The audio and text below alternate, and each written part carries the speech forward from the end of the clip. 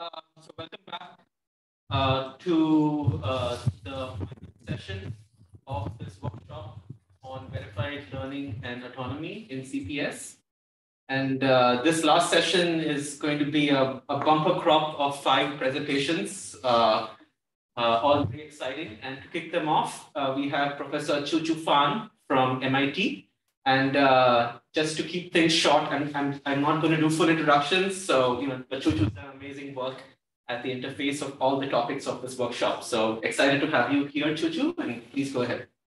Thank you. Thanks for this, for inviting me here. And it's a great pleasure to see all of you and share some of our recent research progresses on building certifiably safe and correct large-scale autonomous system. And the talk, like the update I really want to share with you today is about some of the data-driven methods or machine learning methods we have used in automatic control problems.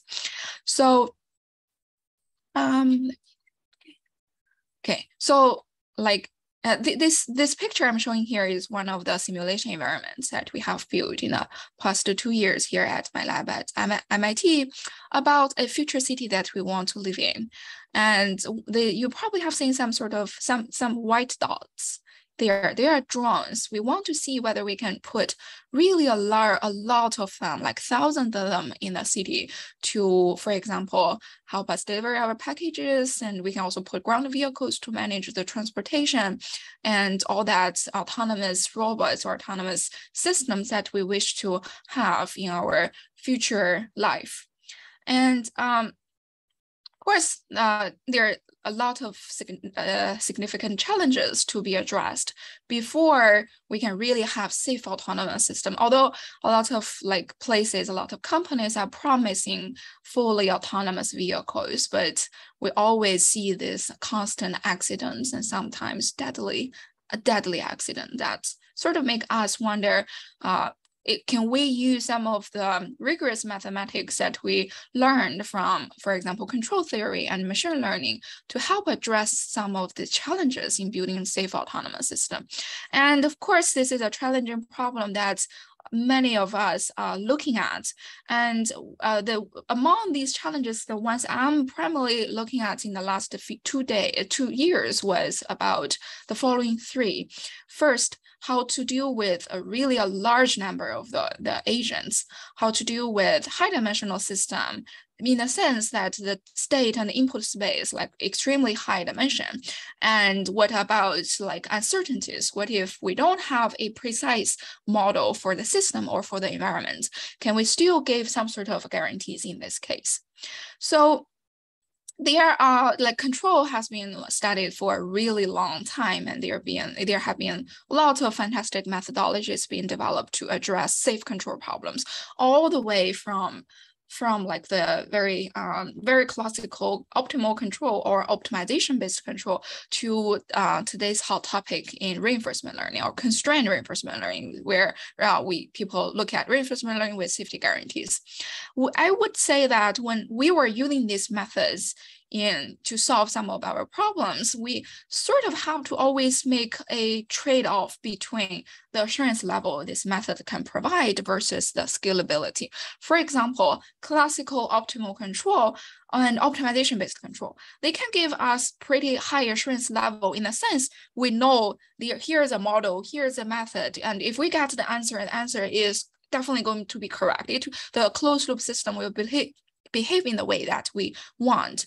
And while on the other side, reinforcement learning, it can scale better to a large number of the agents to scale to quite complex problem, like we can have perception input, or it can help play some sort of a games.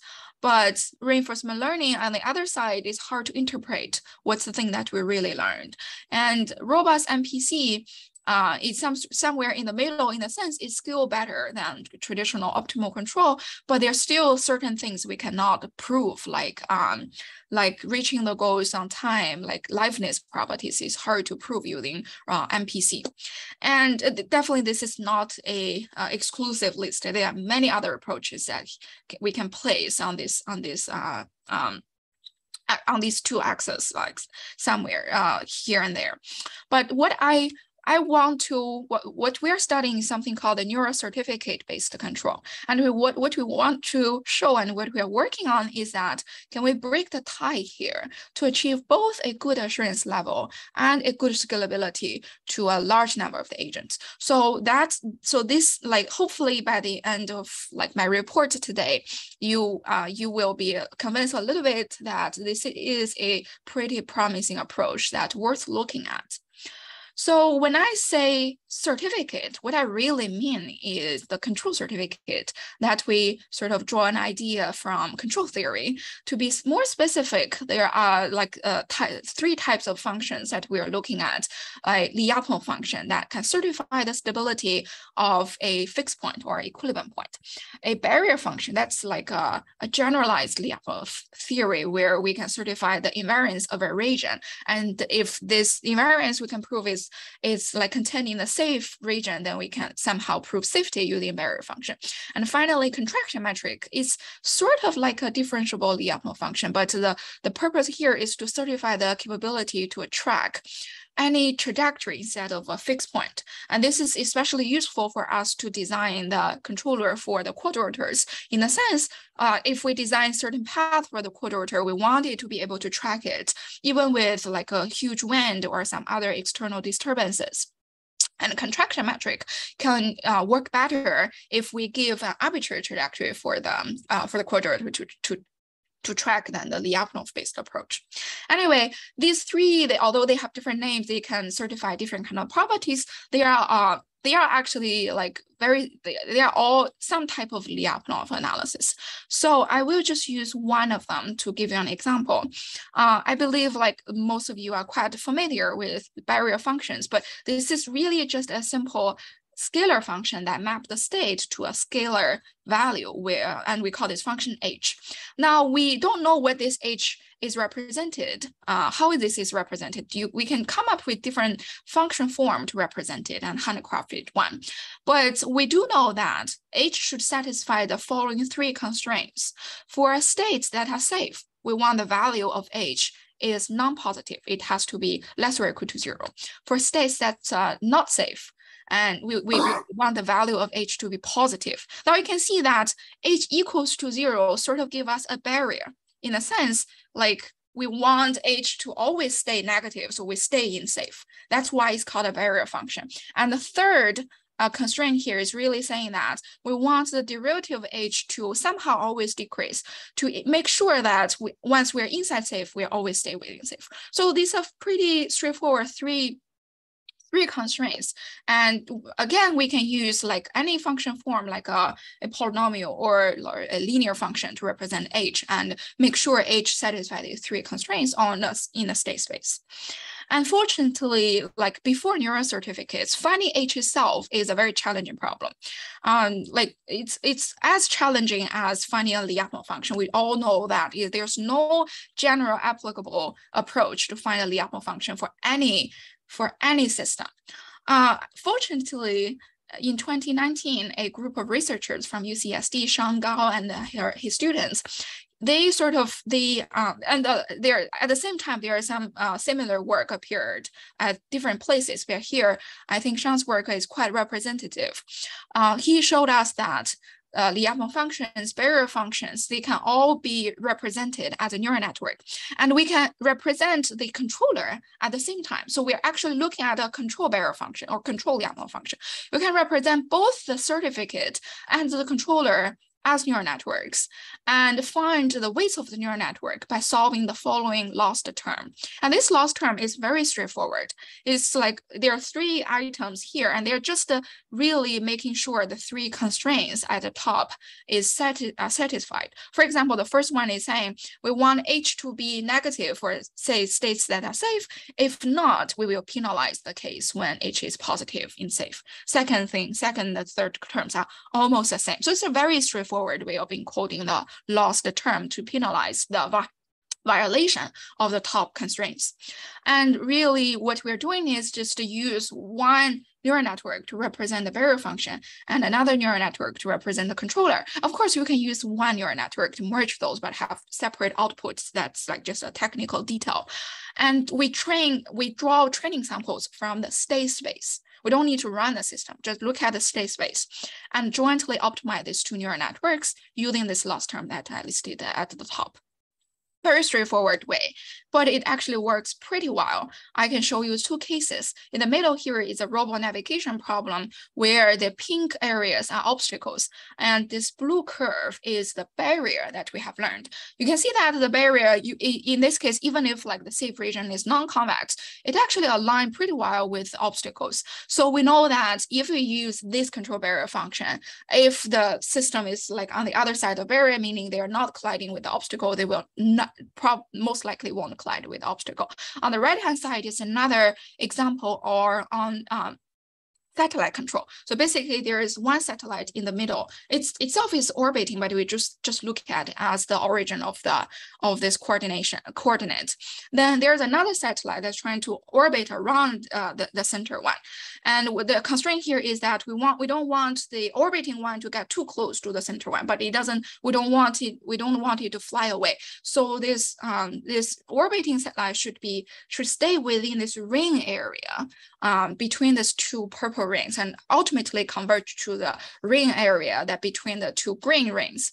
And we can see that this is a learned barrier Lyapunov function at the same time. We can see that, first of all, it will never get across the blue barrier, so it will never get too close, it will never fly away, and eventually it will converge to the dark area, meaning the orbiting satellite will go to the green, the ring between the two green region.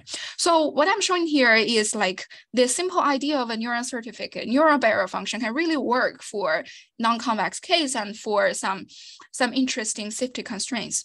But this is not like going to solve the large scale. Yeah, go ahead, Jade. Can you go to the previous slide? Yes.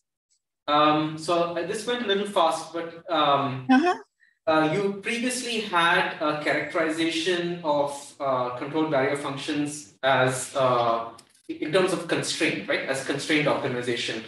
And now in the next slide, you kind of move this into, you moved everything into a single loss function. Yeah. And then I guess the idea was you're going to jointly train neural networks, so jointly synthesize both the neural control and the neural barrier function with this loss function, right? Exactly. And I guess what I'm missing a little bit is the connection between the constraint formulation and the loss function formulation. Like why does the latter imply the former? Oh yeah, so sure. So sorry that I went a little bit faster here. So here, like the last term is just the addition of three different terms. If you look at the first term, it says for all the states in safe, we sort of have this last term of the maximum of 0 and h. So if h is negative, then this term becomes 0. And if it's positive, meaning it violates the first constraint, we will penalize that positive term. And so that's like sort of encoding the first constraint. And second constraint is similar. We want to penalize the case when h is negative in unsafe. And the last term is just saying we want to penalize the case when h dot is going to increase. So that's the way of encoding the three constraints here. And we can show that if this last term converges to 0, then at least all these top three constraints are going to be satisfied on all the sampling points. But what if it doesn't? Yeah, so like there are a couple of course, like in machine learning, everything can happen. We need to deal with the case when it doesn't really converge to 0. First, there are a couple of observations. First of all, in our training, instead of using a 0 here, we sometimes use a more negative value to push it even more to satisfy the constraints and make sure like even like this only hold for all the finite samples, but we wanted to hold on the other states that we didn't sample, so we can change the 0 to a more negative value. That's why technique we can do. And another observation we had was, even if this loss term doesn't converge to 0 like perfectly, normally it converges to a very small value. And even if I didn't have the pictures here, but I can send you more pictures. Even if this loss term doesn't converge like accurately to 0, we can still have this conditions to hold almost everywhere. And there are theories on like almost the optimal function, something like that, to show even if the condition doesn't hold everywhere, we still have the convergence and the safety guarantee. So that's sort of the hope where we have to make sure like this really work, even if like machine learning is not going to converge to exact 0. But usually for the cases we have tried, they converge to a pretty small value. And violation is very minor in certain tiny area. Thank you. Okay, can I move forward? Please. Yeah, okay, great. Okay, so I was talking about these two examples and this simple idea of encoding both the controller and the certificates as neural networks and jointly train them. Now, is it going to solve like a large scale problem? The answer is definitely no. Even if we use neural networks, we cannot give the hope that a neural network can give us everything. I want to use a very simple toy example to illustrate this idea of decentralize the certificate functions and why we want to decentralize it, how to decentralize it. Now, what I'm showing here is like 5 cars. There are 4 cars, 4 Dobbins cars that are tracking some sort of a 8 kind of shape. And for now, in this example, I'm not deploying any collision avoidance controller. They are just a tracking controller. And the cars, it's a ground vehicle dynamics. They will track their own path, but they don't know how to avoid each other. When they get too close, their color will change to blue, meaning there could be a collision to each other or to the bottom. My question is, can we just use that idea of a neural barrier function to find a safe controller for this? The answer is yes, but also no. In a sense, if we want to design a barrier function, like naively using the approach I just described, we have to design a centralized one, a big one. And this big one, of course, if we can find one, we can ensure the collision avoidance behavior between agents. But it's not really a good idea for a couple of reasons. First of all, a big centralized one is like kind of difficult to find. I have 4 agents here. What if I have 4,000 agents? Am I supposed to find a barrier function that can take the state of 4,000 agents and ensure like output a scalar value to ensure safety? And this is not going to generalize. What, like if I have 4,001 agent, do I have to find a new barrier certificate? Of course we don't. The centralized one is not a good idea. Another like challenge we have is ultimately these controllers that we learn is going to be deployed locally on each of the agent. The agent won't have a global picture of all the other states, so it's not a realistic assumption to use a centralized barrier function.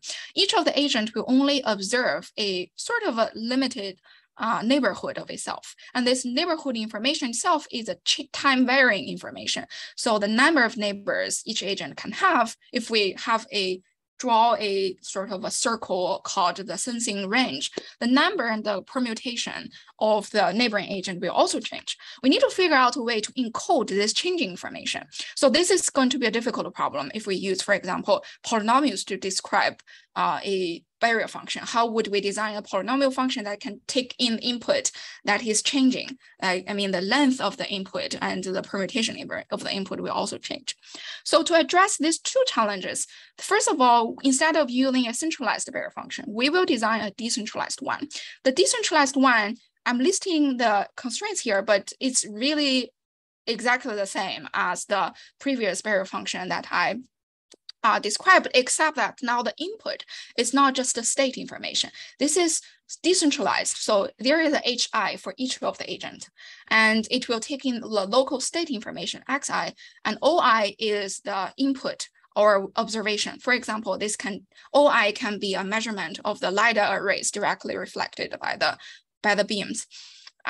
So that's a decentralized barrier function. Other than that, everything looks like. So are the HIs the same for all the component vehicles? If they have the same dynamics, it's the same for them. I will show you how it looks like. The reason we want to decentralize it is exactly that we don't want to find one HI for each agent. If they have the same dynamics, we will just give them the same one. But if their dynamics change, like there is a fully actuated car versus an under-actuated car, we cannot use the same H. I mean, we probably can use the same H, but the controller is definitely not going to be the same.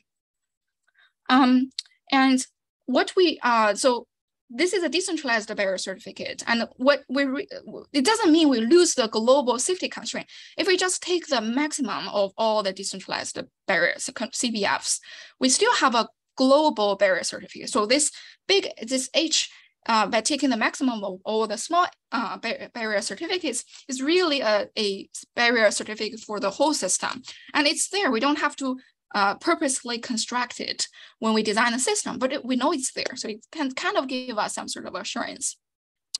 And that's the first challenge. We don't want to centralize one, we want to decentralize it. And the second challenge is time varying observation, like the LiDAR input. And here we actually just use a very popular idea in machine learning to encode the changing input into a fixed length vector. And this only trick here we are using is this max thing. There's a shape called max. That's a max polling layer. It's a very popular technique in computer vision and some of the language processing work to encode the changing input into a fixed length input by doing the max polling as the last layer of the neural network, and change this OI to be a fixed length vector to send to H. So that's the trick we sort of have used here to encode the observation. With these two, we actually now can just use the same idea of representing one decentralized barrier, represent the decentralized barrier certificate as a neural network, the decentralized control as another neural network, add the max polling layer to make sure the changing OI won't change too much of like the output, and we're done. But before that, I also want to show you one benefit of using this observation embedding. This observation embedding can actually enable another thing. So usually when we do like a sort of control system design for a cyber-physical system, we have the plant and we separately design a sensing system and a perception system to do state estimation. This state estimation information will be sent back to the state-based controller to do the control. And if we want to certify this entire system, what people usually do is to assume that state estimation module with the perception algorithm will always give us a good state estimation. In a sense, we have an error bond on the state estimation error. Or even if it's not bonded, we at least have an idea of we have to assume some sort of a distribution of the state estimation. But we all know that perception, you ask perception to give like a guaranteed estimation of the state information with bounded error itself is very difficult. That's what the machine learning people have sort of trying to really to study this problem. And the reason we have to have a bounded state estimation error assumption here is that usually the sensing and perception modules, they are not really like straightforwardly differentiable for backpropagation. So we cannot have, it's difficult to do backpropagation when we do controllers to do backpropagation all the way from control input to like the observation. Now, it ended up being like there are two communities studying cyber-physical systems. There are control community looking at the top to do the controls algorithm. And there's like a general machine learning community. They are only looking at the bottom. They are looking at designing the perception algorithm. But if we have this a varying like observation-based encoding, we can actually do that can enable backpropagation all the way to the sensing input. Now we can find a barrier function and a control and the Lyapunov functions directly for LiDAR-based control. So the controller directly takes in the arrays from the LiDAR beam and output the command to the actuator. So we sort of don't separately design this perception and state-based controller, instead use a perception-based controller. And we're still able to find barrier functions and Lyapunov functions without making any assumptions on the bounded state estimation error. And that's another benefit of this observation coding or observation embedding idea. Now, I want to, yeah. By perception-based control, are you talking about it's like end-to-end control here? It's sort of end-to-end control, but it's just the LiDAR-based. We haven't really figured out a way to do like a video-based control. This is just LiDAR-based. Yeah, so like to be able to do the propagation, we still need to handle some problems here, but like I will be happy to talk about. Sorry, it is LiDAR point cloud to control the inputs. So this is directly LiDAR beam. We have like a number of arrays that will be directly sent back to the controller. All right, got it. We are not even constructing the point cloud. Okay, good. Thanks. Yeah. So I want to show you quickly show you some of the results on this idea of training a decentralized barrier certificate.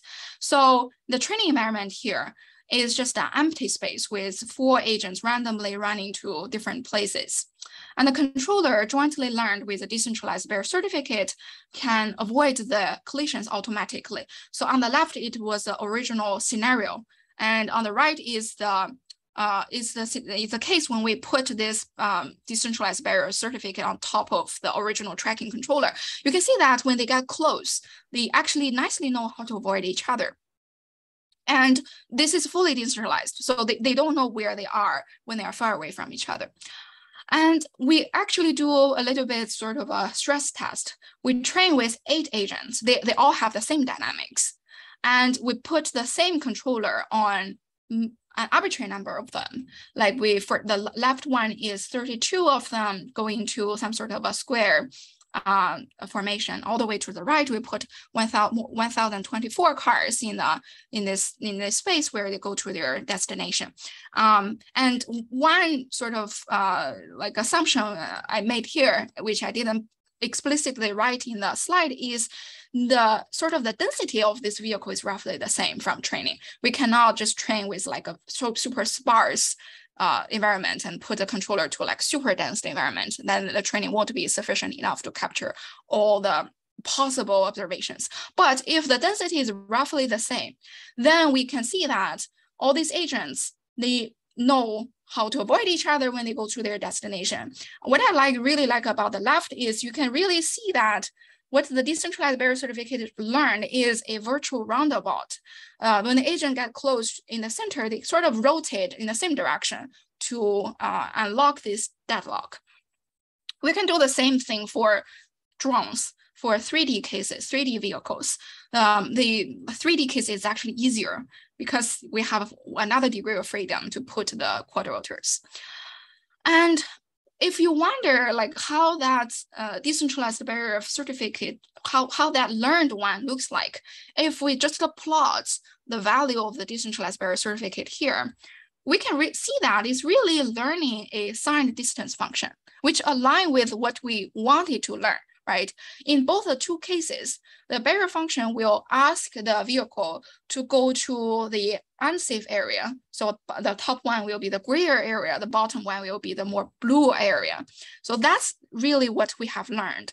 And this is a control barrier function. So it can tell us how to guide the synthesis of a controller to make this possible. And like sign distance function, it's just the function. You have to separately design a controller. So this is what we actually learned. I want to say that because like these three certificate functions, they are more or less based on Lyapunov theory. So they can all be learned using the same framework I just mentioned. We have the neural certificate, we have a neural policy, train them together using a loss function that encode the constraints in the same way. Of course, this certificate itself is learned from finite samples. You still have to verify it is true everywhere. Here we can use like neural network verification techniques or SMT solvers to verify the certificate and then use that to prove desired properties. This learned policy is directly used in closed loop with the plant, and we also have techniques to monitor and adapt some the system to change the environment. The certificate can be reused if the change is not too significant. Then we can still use a control barrier function or control Lyapunov function that we have learned to find a new or update the control policy to make sure the system can sort of adapt to the new environment. And if I show you some like qualitative result, the left one is a drone flying in a really dense environment of ours, and the rest of our approach, the rest of three are reinforcement learning approaches. And I'm not sure how smooth this video is on your side. I know sometimes there's some latency, but in our case, it's the only case when the quadrilateral can nicely avoid all the collisions. We also try this on the boats. Boats is a very interesting system to control because it has a very large inertia. Reinforcement learning apparently is not very good at like handling all this huge inertia. And we can see that in our case, we can, this is a super long valley with 1,000 boats here. And this red one will try to avoid all the collisions. The other ones, they may be static or they may move. But if I show you some of the qualitative results, first of all, I want to show that this approach can give us a better or much better sampling efficiency. In the sense, we only need 10% of the training samples to get a barrier certificate and a controller that give us 100% safety rate. Versus reinforcement learning, you can see they need a lot more samples, but the safety rate is roughly around 50%. And the safety rate is like the number of collision trajectories among all the trajectories. 1 minute left. Oh yeah. Okay. Sorry. Let me wrap up very quickly. And we also have a good error tolerance in the sense, even if our the model we used to train is different than the one that slightly different, like has an error from the original accurate one, we can still have a pretty good safety tolerance rate.